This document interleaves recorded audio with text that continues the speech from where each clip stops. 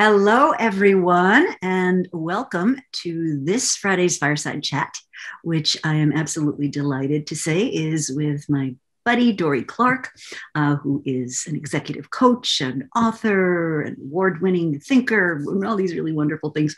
And we're trying something new this week, which is to just sort of have a little fun with the fact that we're all in this mode. Take a picture, take a selfie, post it to Instagram, and I've got a whole team that's watching them, and they will be monitoring what we're up to as we go forward.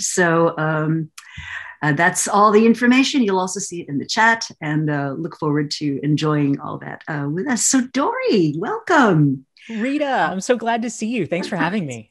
Great to see you. So for those of you that don't know Dorie, I hardly believe that's conceivable, but there may be some who don't. You and I first met when you had your very first book, which was Stand Out, as I recall. And we met in Las Vegas. You were there with your mother, if memory serves me. And we were at this massive, what was it, the multimedia convention? Like all the people in media were there, like the guys that sell booms and the guys that sell cameras and the people that do all this other stuff. Yeah, it was the Broadcasters Association. Something like that. Yeah. I mean, but they booked out like every venue in Las Vegas. And I very quickly learned that they, like the taxi line is not something you should just assume, like to get from place to place is not easy. And, but I'd never been to an event like that before. So meeting you was really very interesting. And then later on, you did some work with us with executive education at Columbia, and we got to meet the Cronut guy. We took a whole class on a field trip to meet Angelique Ansel, and that was wonderful, and got to see the origination of the Cronuts and a genuine innovator. So Dorie's books, for those of you that don't know them, are Stand Out, Reinventing You. So Stand Out, I showed you. Reinventing You is this one, and I know I have the other one here somewhere, but the place is coming down with books. Yeah, don't worry, I can help. Here we go. There we go. All right, excellent. That's good. Teamwork. Totally. And you have a new book coming out. I do. I don't yet have a physical rendering to show you, but it's called The Long Game: How to Be a Long-Term Thinker in a Short-Term World. It is due out September 21st. Oh, great. And so are you doing a big pre-order campaign?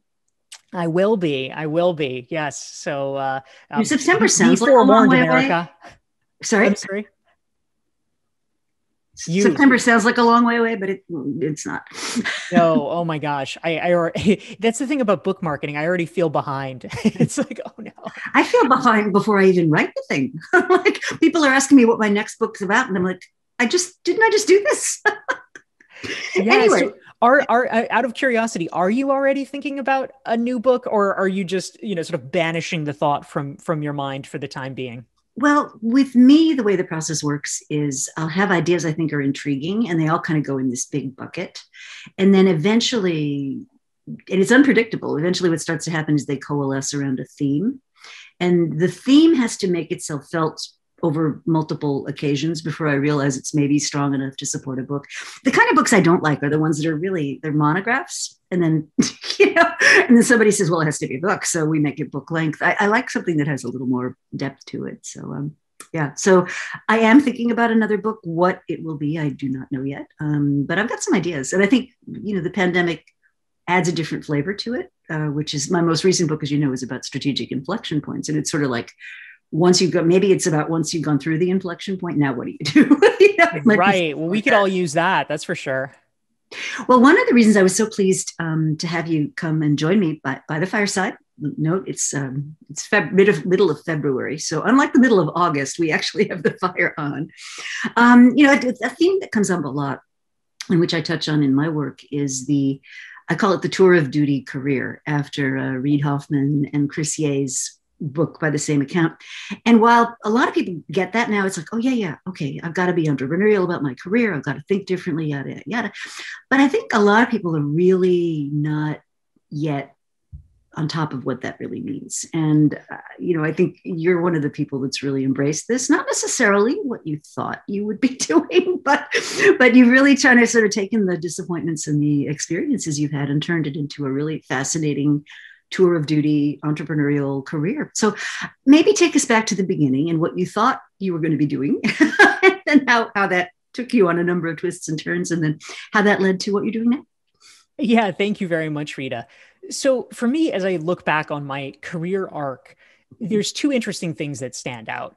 The first one is that all of the things that I wanted to do or I thought I was going to do when I was a teenager and envisioning a future career, I actually, in one form or another, have managed to do them. You know, I wanted to be a professor. I wanted to write books. I wanted to make documentary films. You know, and I've had the chance to do all of those things.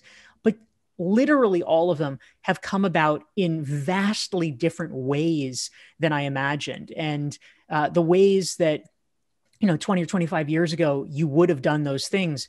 In many cases, those doors have closed. And so you can still attain the goals, but you have to be sort of crafty and entrepreneurial even to figure out how to do it. So as just one example, I thought I wanted to have a career in academia. And so after I got my master's degree, I applied to doctoral programs and I ended up getting turned down by all of them, literally all of them. Ouch.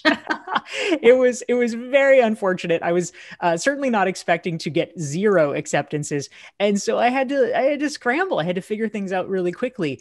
And now, of course, years later, I have the wonderful opportunity and honor to teach in some wonderful programs, including, you bringing me in and doing some work at Columbia, which has been wonderful. I teach for the Fuqua School of Business at Duke. I have taught at business schools around the world. But I really came in through the side door on that. I still never got a doctorate, but I was able to sort of earn my right, I say in quotation marks, to be able to teach through my experience and doing the sort of professor of the practice type thing. So you can find a way, but you have to be a little crafty sometimes. Yeah. And I think, you've talked about being part of presidential campaigns that didn't go so well, and journalism kind of didn't work out, and the professor thing, well, it helps to get admitted to a program.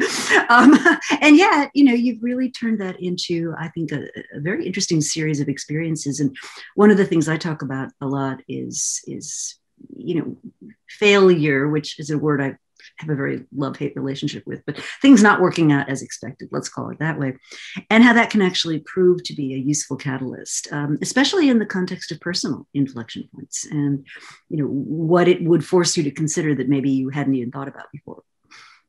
Yeah, absolutely. I mean, of course, at the time, we always want things to work out the way we want things to work out. It's much simpler and nicer in the moment when that happens. But it turns out that there are some retrospective advantages. I mean, one of them being, if I had managed to, just to take the example of academia, if I had managed to come in the traditional way and get accepted to a doctoral program, that would have put me on a clearer path, that's for sure. But it also in some ways is a bit of a path to nowhere, because the industry was changing so dramatically. The idea that, oh, well, of course you're going to get your doctorate and then you're going to get a tenure track job and then you're going to get tenure. That was a system that worked really well for a long time. It is really not working now. I mean, almost everywhere is trying their hardest to eliminate tenure track positions to the extent feasible and turn everyone into an adjunct. Now we can debate, for better or for worse about that. But it would have been extraordinarily difficult headwinds to be entering. And so the fact that I was actually in the vanguard of being rejected for that system forced me to innovate and actually in some ways get ahead of the curve and recognizing, okay, if I actually want to do academia, I'm going to have to do it differently. Similarly, getting laid off as a journalist, I was one of the first journalists to get laid off. It was kind of the last in, first out scenario. I was hired in 2000 and fired in 2001, but 40% of American journalists lost their jobs over a 15-year period. I mean, it's just a decimation. And the fact that I was early to lose my job meant that I was able to get out ahead of it. So sometimes there are silver linings embedded in these situations. When were you applying for your doctorate?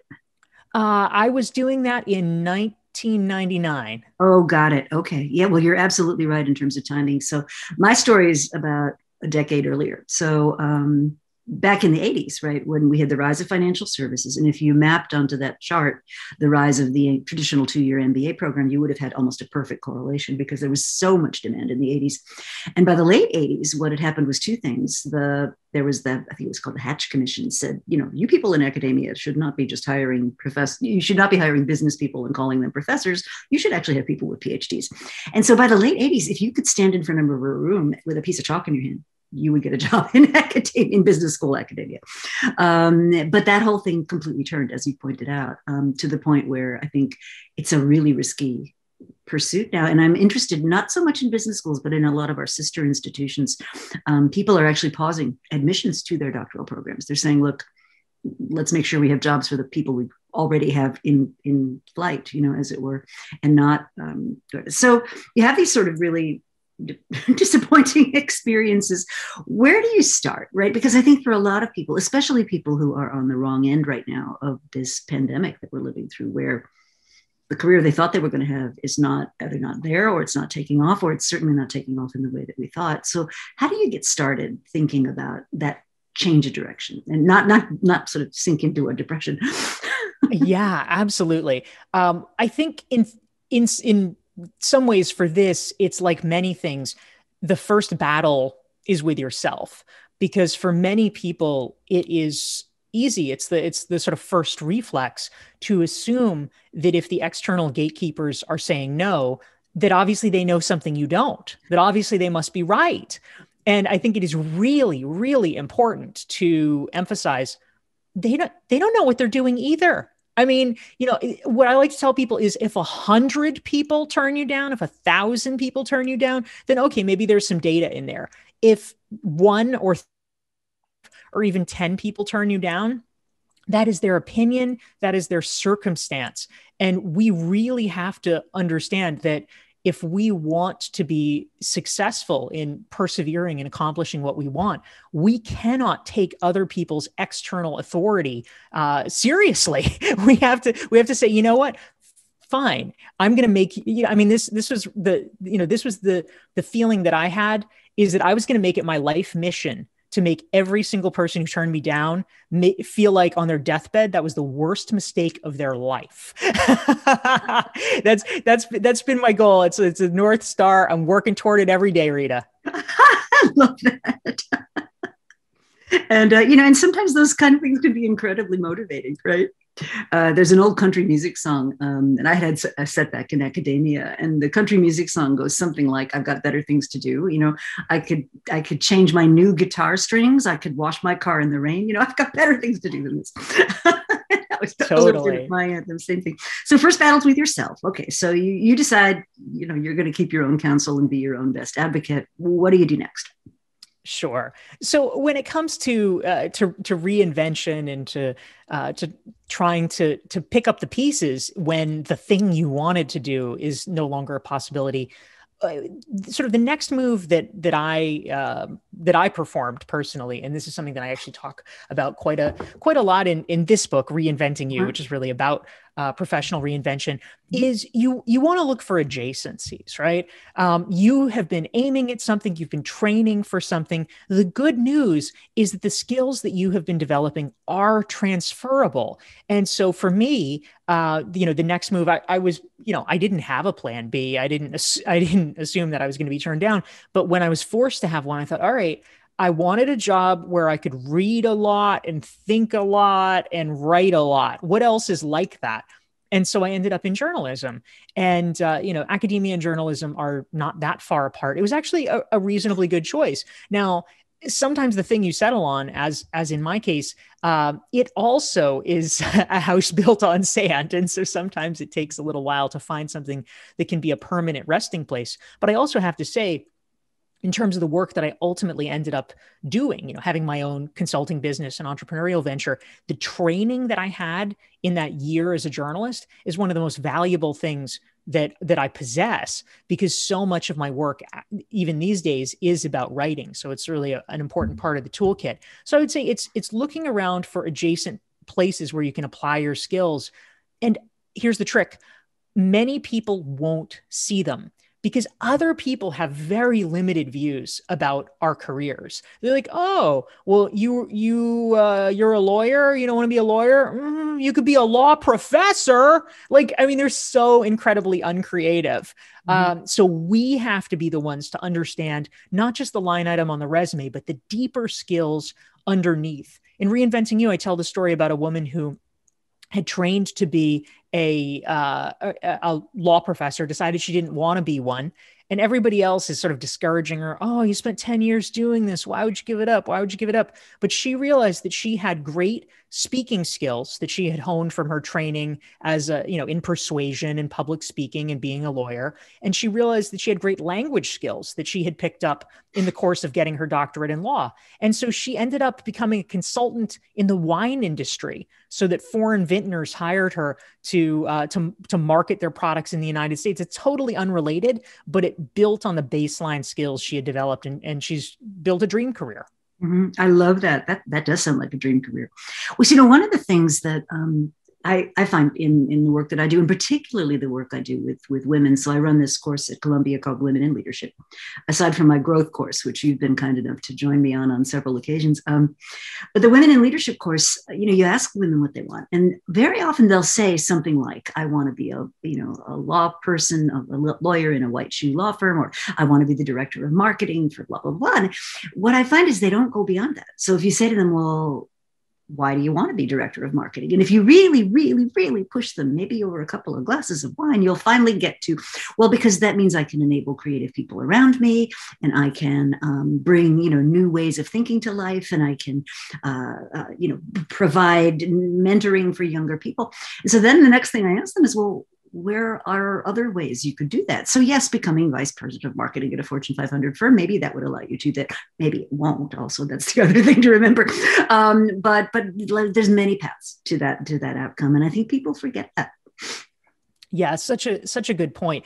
We tend to get fixated on a certain way of accomplishing something, and it's like the things you teach in your innovation courses, right? When you get this kind of mental lock-in, it becomes very damaging, because we're like automatons, just like repeating the behavior and doing the thing, and it can prompt a crisis when somehow that thing is cut off or that thing is blocked, because it seems like the only answer. It seems like the only option. And of course it isn't. It is almost never that there is one possibility. Mm-hmm. Usually there's a lot of possibilities, but we fail to see them.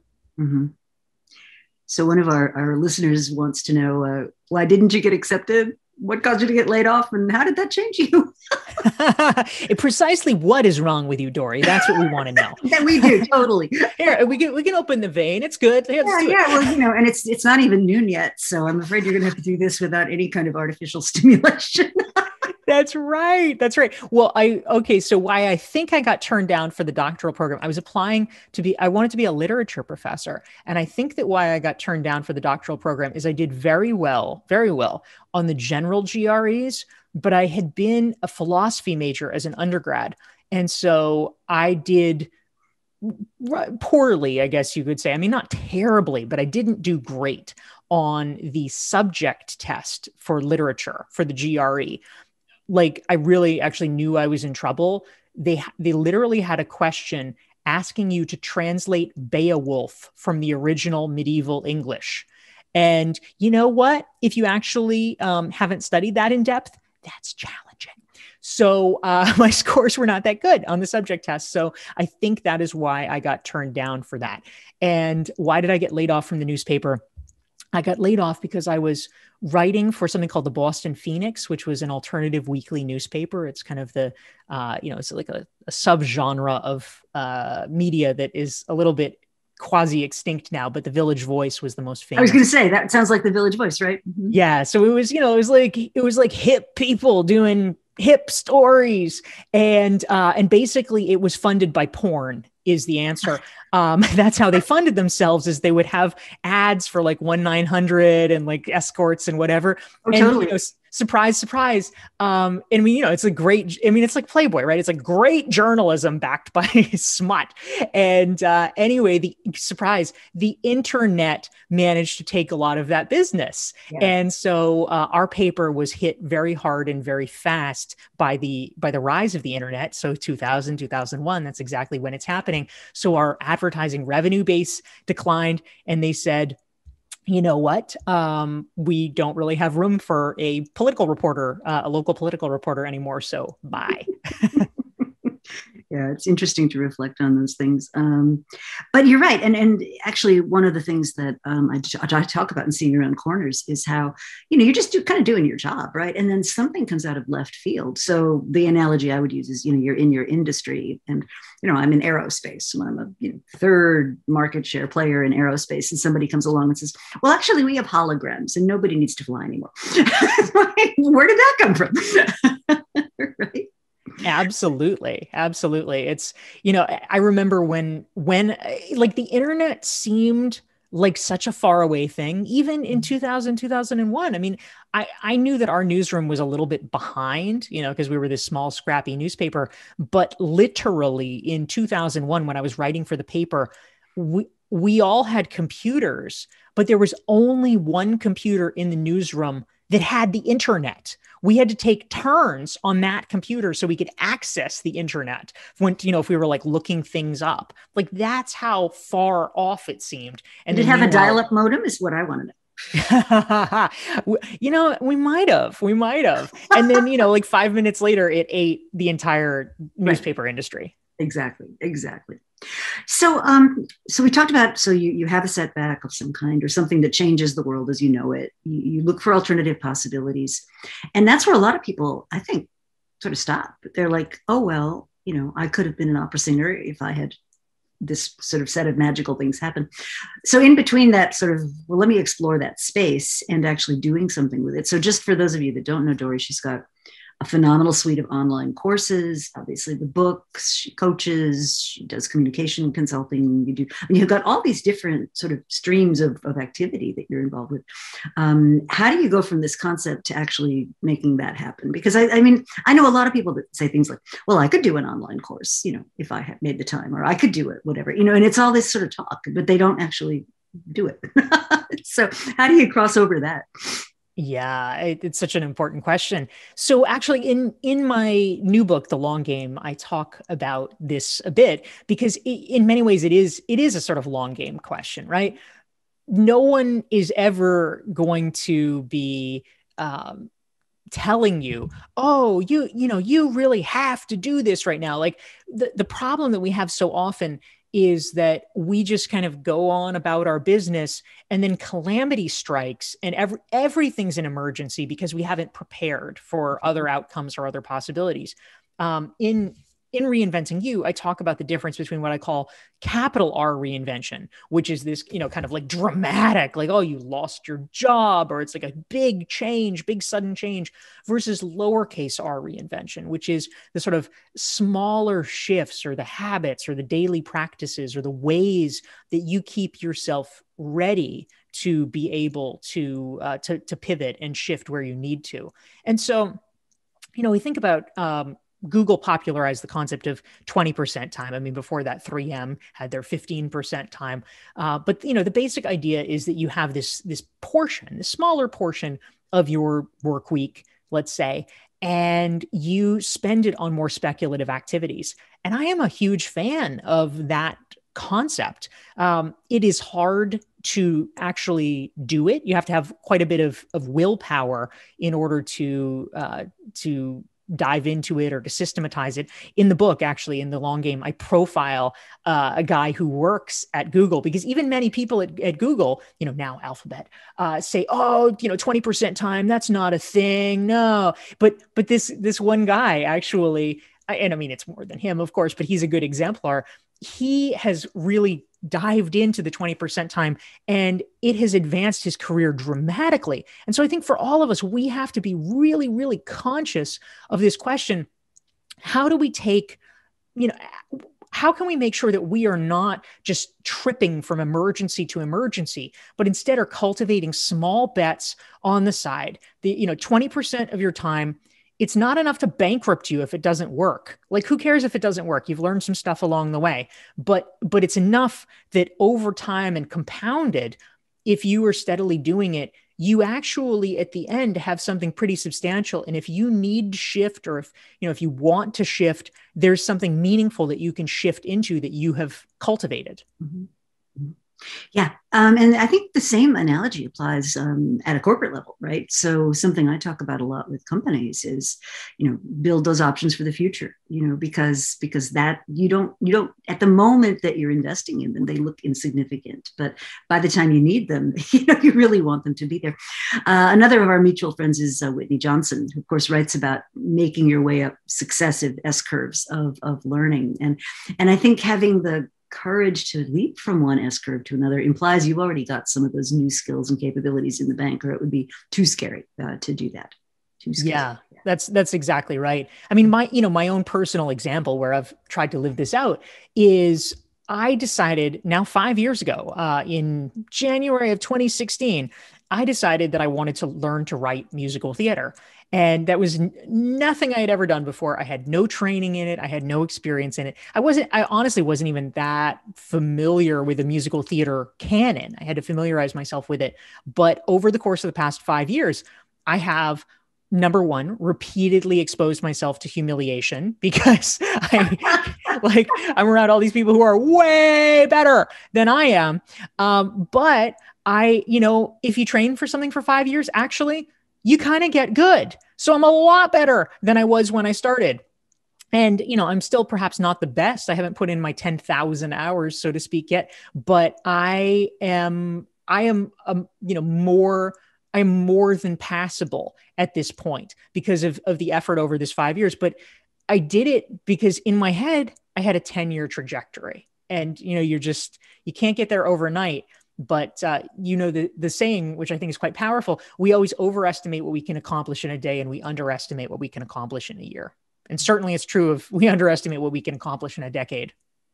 Absolutely. Absolutely. And what I kind of like about that is, so musical theater's its own genre, right? But at the same time, then back to this notion of adjacencies, it's about storytelling. It's about immersing people in the experience. It's about creating this, irresistible alternative world to the one that they live in every day. And that actually, those things have huge relevance to a lot of different fields of endeavor. Yes. So we talked a little bit about books and where the inspiration for books comes from. So what got you interested in the long game? Because that seems like a bit of a, I mean, it's logical, but it also seems like another stretch out from what you've typically been writing about. Yeah, it's certainly a less, it has many strategies and tactics in it, but I would say at its heart, it's not really a tactical book. It's kind of more of a big idea book. Yeah, I was going to say that. I think that's a good way of framing the differences, because a lot of your previous books have been very much, you're in this moment, what do you do next? Yes, absolutely. Part of the reason that I wanted to start writing that, Rita, actually is over the past 5 years, another thing that I started in 2016 was I launched, speaking of online courses, I launched an online course in a community called Recognized Expert. And so over the past 5 years, I've worked with more than, I think now at this point, it's more than 550 participants in this course, and have really gotten to know them and their challenges and their struggles really well.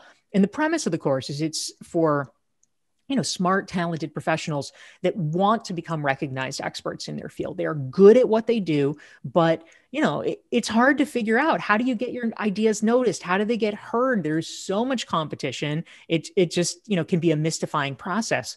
And so having worked with these folks, I just kept hearing the same things again and again. And a lot of it is a sense of frustration that, why isn't this happening faster? What do I have to do around here to, to sort of get noticed? Because we have this polarity, right? That on one hand, literally everyone knows. We've all heard 100,000 times that, okay, overnight success is not a thing. It doesn't happen overnight. It takes time.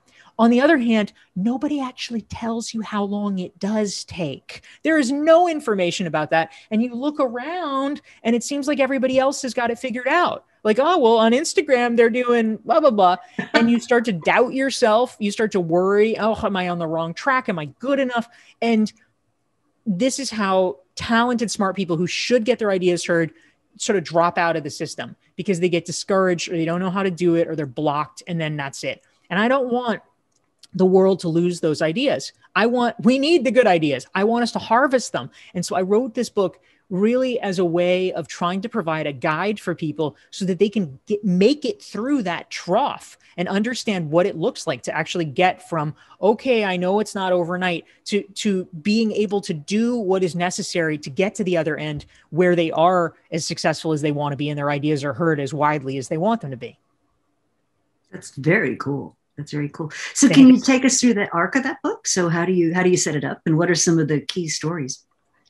Yeah, absolutely. I mean, we're literally still finalizing it as we speak. As I was mentioning earlier, you heard it here first, folks.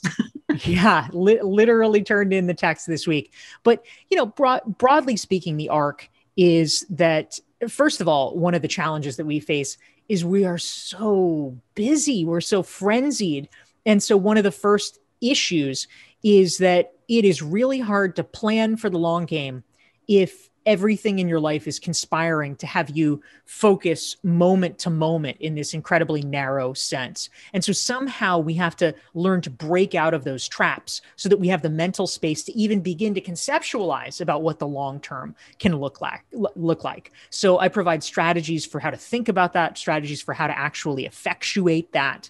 And then once we actually create a little bit of bandwidth for ourselves so that we actually can start thinking about the future and what we want and want it to look like, then it becomes a question of how do you get more strategic with the way that you're deploying your time. And so I talk about strategies around thinking like, well, what do you do when you are investing in your professional growth? I like to call it thinking in waves about your career. And, what do you emphasize or de-emphasize at certain moments so that you can set yourself up for more success? And, we kind of go through that process. And along the way, we talk about things like, how do you cultivate the connections that you need so that, because, we don't know what the future holds. And so how do you create the kind of network that actually is alive with enough possibility that it can sustain you and spark you regardless of where you go? And then, we bring people through to really having to conceptualize what success looks like for them and understanding that, there's sort of standard measures and standard metrics, but if we are smart enough to optimize for things that are right for us, we can actually have disproportionate success, even if it's totally different and than what other people think about. So I tell the story about a friend of mine named Dave Crenshaw, who one of the things that he was really fixed on and has managed to do for years now, he takes 2 months off work. I mean, this is pretty rare for an American. He takes every July and every December off work. He's self-employed, and he's set up the structures from the outset to enable him to do this, to spend time with his family. And so we can accomplish almost anything if we are clear about what that outcome is and sort of work backwards from it. That's really inspiring. And you've talked a lot about purpose and finding purpose and meaning. And, there's a ton of research, and this is both corporate and individual, that connects having a compelling sense of purpose. It guides what you make choices about. It guides what you invest in, what you don't invest in, what you say no to. Do you think you've sort of crystallized that for yourself now, or is this still a quest? Well, in terms of my own purpose, I mean, it's a good question. I feel like there's multiple answers to that. I mean, in the nearer term, certainly one of the things that really does animate me. I mean, I feel like I have so much love for the people in my community, my sort of recognized expert folks and the folks who do consulting and coaching with me and things like that. I really feel like, it's kind of a funny metaphor, but like, I feel like they're like my ducklings, like in the public garden in Boston, and, they dress the ducks up and they all wear socks caps and things like that. I'm like, yes, I like these are the people that I want to take care of and help them blossom and accomplish what they want. And that's very meaningful for me. I also think that, I'm not sure if that's kind of the be all and end all professionally. I feel like there's other goals that I have as well. And I talk about this in the long game that, one of my goals that I set 10 years ago when I had just started writing musical theater is that I wanted to have a show on Broadway in 10 years. So the 2026 season. So I am a lot closer to it now than I ever have been. I don't know if I'll have a show on Broadway in the 2026 season. I don't even know if Broadway will be open for the 2026 season. I certainly hope so. I didn't really see that pandemic situation coming, but nonetheless, you set long-term goals and you work toward them. So there's a lot of possibilities, and with the 20% time, you leave room for things to unfold. So yeah, it's kind of a both and in terms of the discovery process. How do you think about your purpose, Rita? What does that mean to you? Oh, that's a great question. I think for me, the where I've landed, I think is that I think I'm good at seeing patterns and helping people understand where they need to be thinking constructively about the future in a way that can really contribute to all stakeholders. So I'm a big believer in that. Certainly at a core, if I were to think about what I want to do in terms of corporations, it's really helping them develop long-term healthy business and growth prospects where, there's a good balance between stakeholders, right? What they're doing for their people, what they're doing for their communities, what they're doing, yes, for their customers and so forth. And I think we've gotten very out of balance of late. So one of the things I'm pretty passionate about is how do we put business in the right place? Because I do think capitalist businesses are the most powerful force for transformation humankind has ever known. But you have to, the rules of the road have to make sense for a decent balance. So that's something I'm pretty passionate about. Of late, I've kind of thought of myself in terms of Rita McGrath, the person is all about insight and ideas and so forth. And so I've started not really a side business, but a separate business that is about capability creation. And I would love to see the two. I think my next phase is really, I'd love to see those two come together where it's not just about the insights and you come to a class and like the scales fall from your eyes and this is awesome. And then you go back home and it's like, well, is it a spreadsheet? Is it a power, like how do I do it? Is it a monthly, like, how do I do this thing? So I'm very interested now in helping people learn to do that. And I think, yeah, make it real. Make it real. And I think that's going to be a big part of my portfolio going forward. So yes, on the Rita McGrath side, there'll be books and things, but on the Valise side, which is what I call the company, that'll be much more about building capability, learning to do new things in a sensible way, doing digital transformation so you don't make yourself nuts, practical things like that. And more focused at a corporate level, though. I leave the individual coaching more to people like you. Wow, that's great. I love it. I'm also curious, by the way, I mean, for me personally, as someone unlike you, who, is not an expert at, sort of putting the pieces together and seeing around corners, as the title of your book is. I mean, I try to be aware of things, but it's not necessarily, my thing. I personally felt so blindsided by COVID and by the pandemic, because when I first heard about it, the first thing I was just like, oh, well, it's like SARS, it's like MERS, like that was my pattern recognition. And I'm like, so this is going to blow over in like 5 minutes. Like, oh, like people are going to get swine flu, and then like, it's not a thing.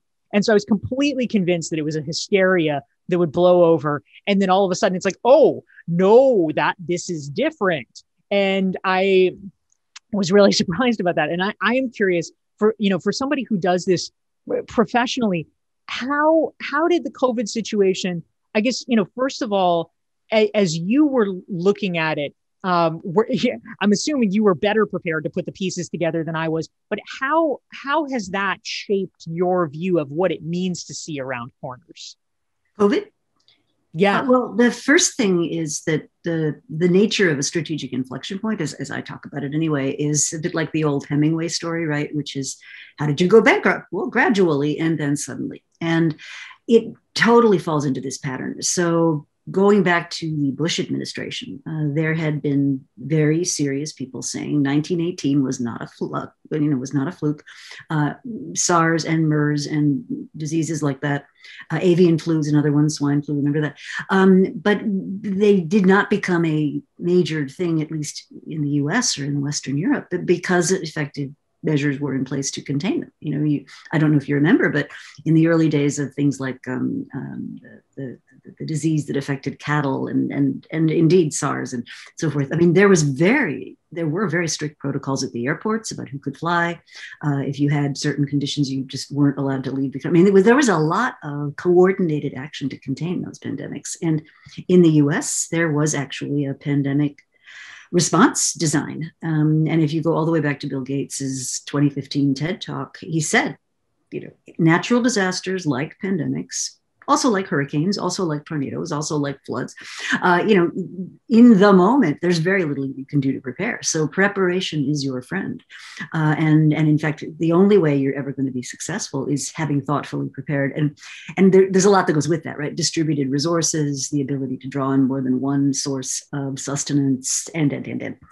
So I would say that my initial reaction, like everybody's, I mean, I'm not a fortune teller. My initial reaction was, whoa, this sounds serious. And we, in fact, my husband and I were about to embark on an international trip to see family right at the end of February. And very, very first indications that this thing was a big deal. And I said to him, I don't think we should go. We could get stuck in a quarantine. And he said, what? Really? And then we dug into it, and we ultimately decided not to go. And I was glad for that. You want to stay away from the Diamond Princess. So it was a good move, Rita. That was a good move. Yeah. but to come back to the substance of your question, could I have predicted this particular configuration of circumstances as it rolled out? No. Could I have predicted something like this could happen? Yes. And I think this is something that people get wrong about seeing around corners about professionalism, which is the goal of creating these future scenarios. And I talk about articulating time zero events and working backward into what has to be true today for that to be true tomorrow. The goal is not prediction. The goal is preparedness. So the test I would put, Dorie, is almost like, now we're back in your wheelhouse, which is now that one of the scenarios, which was possible, has now occurred. Were you sufficiently prepared to be able to redirect your attention and resources in a way that made sense? And I think for both you and I mean, we're sitting there in February or early January, let's just say, and 2020 is booked, right? You've got your speaking engagements, you've got your book you're working on. I had my exec ed and, all the different conferences we were going to fly off to, and Thinkers 50 and, the Drucker Forum and all those guys. And everything's there. And then it was just like within 2 weeks, it was like this dominoes falling, just one after the other. And for the first time, certainly in my adult life, I was looking at there are no airplane trips. There are no visits to live audiences. And that happened slowly, right? I mean, when it first happened, right, this is all going to blow over by Easter. Then it was all going to be done by the 4th of July. Then it was, we'll be finished with this by the time the school semester starts. Then it'll be over by Christmas. And I think people have finally stopped predicting when the thing is going to end. At least we've learned not to do that anymore. But I do think there's a sort of a resilience that comes from saying, okay, let's think about these different scenarios and how well are we just prepared for one? Or are we prepared for a variety of things? And so when I talk about predictions, no, I didn't predict this, but was it a possibility? Absolutely. Should we have had some resources in reserve just in case? Yes. One last thing on prediction. And I do want to come back to just your portfolio, because I think it's so interesting the way you integrate all this stuff. And we had some questions about your mastering the mastery course. But just before we get to that, I think the other sort of last idea on the notion of prediction is there are resources that are valuable no matter what's going to happen. And often we underinvest in those. And so when something bad happens, right, if we had made those investments and the bad thing doesn't happen, there's always people in the world that say, see, we overreacted. That was no big deal, right? Y2K, remember that? There are still people to this day, 20 years later, who are saying that was not a big deal. We shouldn't have invested all those billions making our systems Y2K compliant. And yet, if we hadn't done it, I suspect the results would have been really, really bad. It's so true. I mean, I think the point that you are raising, which I think is so valuable here, and for me, it's probably the biggest lesson that the pandemic hammered home, is that preparing for one scenario is nice, but preparing, like the real secret sauce, at least as I understand it, is to prepare in a certain way such that, it's like finding the Venn diagram. And if you can prepare in a certain way so that your preparation will serve you in good stead for 3 out of 5 possible outcomes, then you are in really good shape, because we don't know which one, but if there's a 60 or 70% chance that it's going to be one of them, and that thing that you did can cross over, that's about the best we can do. I mean, life is about probabilities and about being ready for different situations. Mm-hmm. Yeah, absolutely. Absolutely. And one of our commenters in the chat, Bogdan, I think, says, does this imply a huge amount of cost and effort? And I don't think so. I don't think so. I mean, certainly if you want to go all anal about, what's the precise level of a titanium screw we're going to need for the next space vehicle. Yeah, okay, that requires a fair amount of precision. But if what you're trying to understand is, are we looking at I'll use a scenario I was working on back in March, are we looking at a chance to rewrite the social contract or not? Are we looking at an economy that's going to start humming again or not? And if you just juxtapose those two uncertainties on each other, you get 4 completely viable, as of last March, futures. So one I call Les Miserables, right? Lots of conflict over resources, lots of tension, not a happy place to be. Second is just kind of rinse and repeat the last 50 years. Third is a return to the FDR, the rendezvous with destiny. And the fourth, and remember, this is last March, I was talking about these. And the fourth was sort of Great Society 2.0.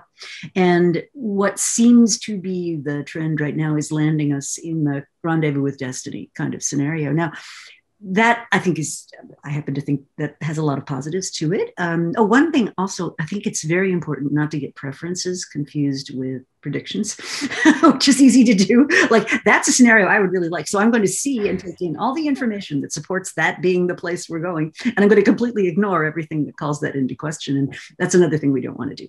Does it have to be super expensive? No. Does it require you the patience and the tenacity to expand your mind? Yes. And that takes time, as you've already said.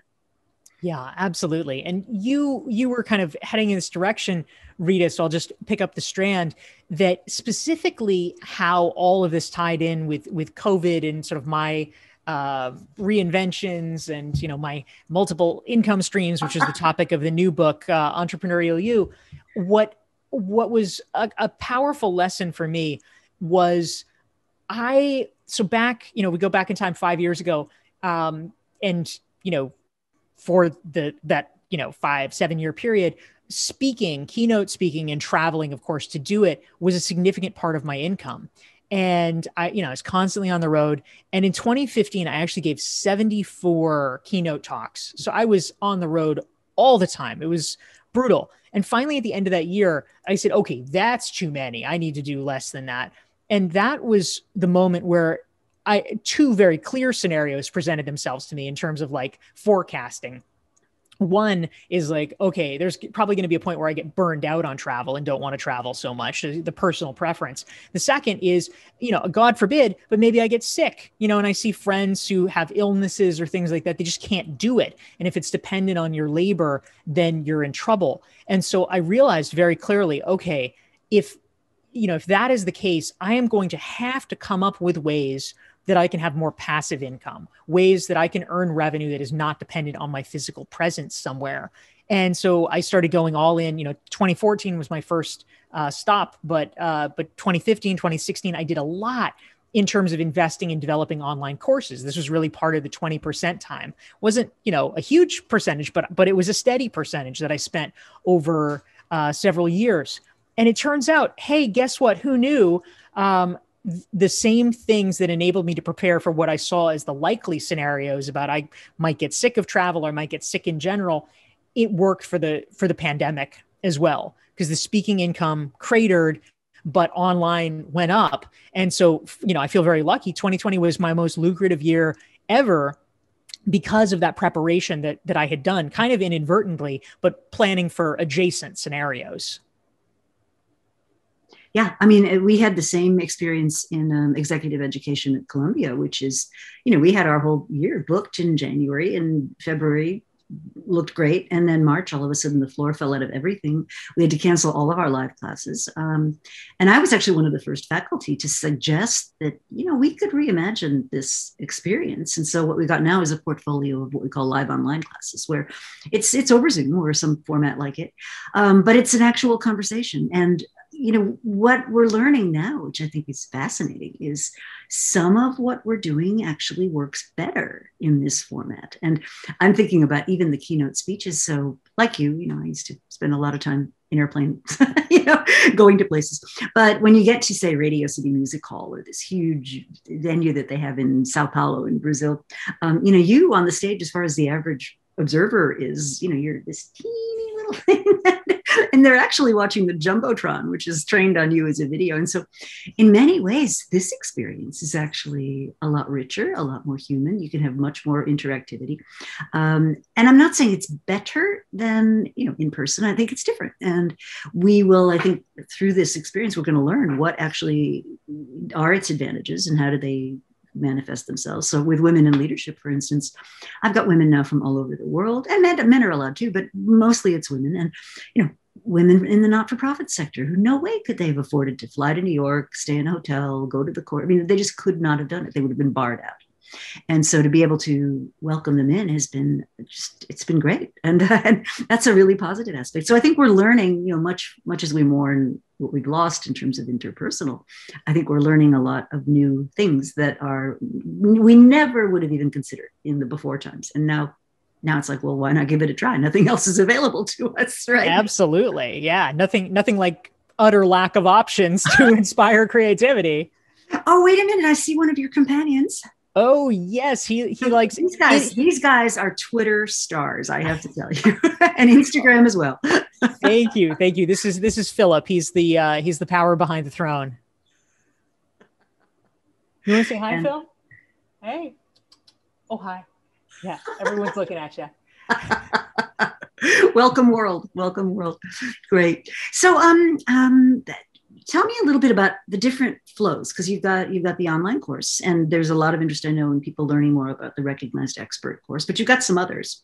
You've got the books. You are still doing virtual speaking and meeting, and you do coaching. So, how do you balance between all those things? Yeah, thank you. It's there are a lot of different income streams and a lot of different things that I have going. One of the questions that I get sometimes, or objections, you could say, depending how they're phrased, with regard to the idea of people creating multiple income streams, is they say, well, that sounds nice, but like, how would I have time? Or it seems so complicated, or how do you sort of manage this complex, unwieldy thing? And I think it's really important to specify that the multiple revenue streams, it is not like 9 completely different things, right? It's not, oh, well, I write business books and I own car washes and, I'm an angel investor and I breed horses. Like, it's not all of those things. That really would, pull you in a million directions, because it's different audiences, it's different knowledge bases. It's kind of too many things to wrap your arms around at once. What I suggest instead is that you have kind of a core. It's like a core of your IP and a core of your audience. And then you think about different ways to apply it. Because ultimately the goal, as Jeff Bezos talks about and Jim Collins is, you create a flywheel, and you want people to enter at a certain point and they become your best customers because, in the flywheel, they're like, oh, well, that sounds good too. So in my case, somebody might read my book, and then, that's $20. It's relatively low risk. And they say, oh, this is interesting. I like this. I'll sign up for one of your courses. And so that, there's a $200 course, there's a $2,000 course. They can, dive in and experiment with that. A lot of people who take the courses say, oh, well, this is really good, but I want to see how it applies to me. I need personal help. And they sign up for coaching, which is, $30,000. And so, we go from there. So it's creating different ways, I mean, it's like different ways for the same people to engage with you based on their preferences. And also, how do you sort of broaden it out so that people who couldn't necessarily afford you at the highest levels are able to get in the pipeline nonetheless? If you can answer those questions, then it doesn't really become hard to have multiple revenue streams. It's just sort of creative extensions to grow your audience and to grow your ability to interact more deeply with your existing audience. Mm-hmm. And it's also around the same coherent set of, I'll call it IP, or, the same coherent brand really comes through all those things. It's different ways the brand might be expressed. So, to use an analogy, right, when you think of Disney, there's certain consistent things, whether you're in a theme park, whether you're watching a movie, whether you're streaming something, it's about the story, it's about the imagination, it's about the creativity. Ultimately, it's about the customer experience, whatever the venue is that you're in. So that might be a way of thinking about it. A quick question on what's better online. It was Frank, I guess, it was asking that. And I'll take a stab at it, and then maybe you can. I think online, it's the access. In the case of some of our course offerings, it's the ability to take something that in person would be, say, a 3-day drinking from the fire hose experience and stretching it out in time so that you have more time to reflect, more time to digest, more time to interact with your peers.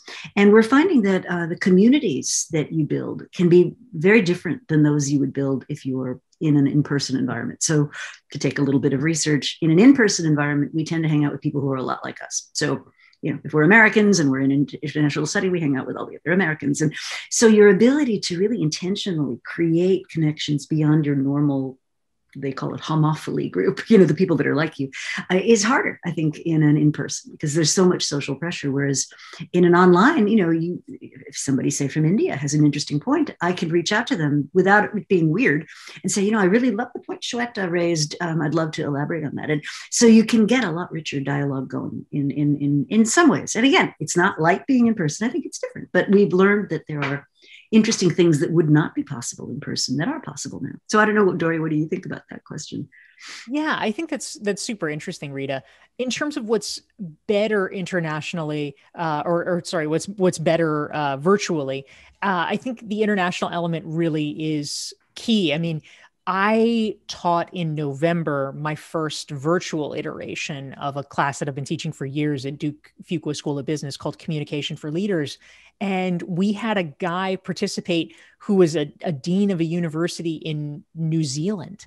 And I mean, I think like it's not impossible that someone would fly from New Zealand for like a 3-day executive ed program, but it's unlikely. I had never had anyone do that before. But this guy was now able to participate and be part of it and get that knowledge. And, so I think it opens up, it just, continues to kind of break down barriers and globalize in really dramatic ways, which is pretty cool.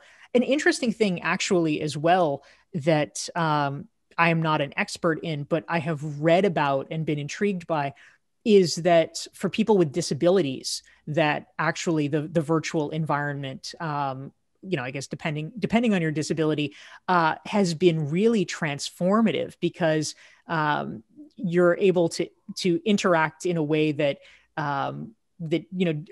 doesn't necessarily call attention to your disability. It's less visible. And so, I've been reading accounts of people feeling like, oh, wow, this is not necessarily a great statement about humanity, but it's like, wow, people are treating me so differently because it's not so obvious that, I'm in a wheelchair or that, that I'm a little person or whatever the case may be. And so I think it's interesting as kind of a thought experiment. I mean, presumably more and more will go back to virtual, sort of like hybrid type things. But if you're able to build relationships with people, I would imagine that, the dynamic is going to be different and hopefully more inclusive and more respectful when we do revert to more in-person communication. So I think kind of watching the trends and watching the sociology of all of that is really interesting to behold. Yeah, I hadn't thought about that, but you're absolutely right. And there's a great company actually that was founded on an online workforce that's on the autism spectrum. And it turns out among the things people that have that particular neurological makeup can do that other people really struggle with is this ability to like intensely concentrate on very specific tasks for long periods of time that most of us just our brains just go buzz, get out of it. Oh my goodness, we're nearly out of time. So how do people learn more? How do they become part of your world, even if at only the book level? Oh, well, thank you so much, Rita. I appreciate it. That's great. I would say that if folks want to learn more, about the books and about all the different things, the best place to go is my website. It's dorieclark.com. And one of the things that I'm really proudest of is I have a self-assessment that if people want to really think through in their own life we've been spending a lot of time talking about reinvention. If you want to think through your own sort of brand and also if you're planning a reinvention or thinking about that in your career, it's a free self-assessment and you can get it at dorieclark.com/reinvent. I love it. That's what a great note to end on, and to be continued. So thank you everyone for joining us. Thank you, Dorie, for making the time. I'm really looking forward to seeing you for coffee, like in person in New York. But until then, we will make it work on Zoom or wherever. So thanks very much, everybody. And till next week. Right. So long.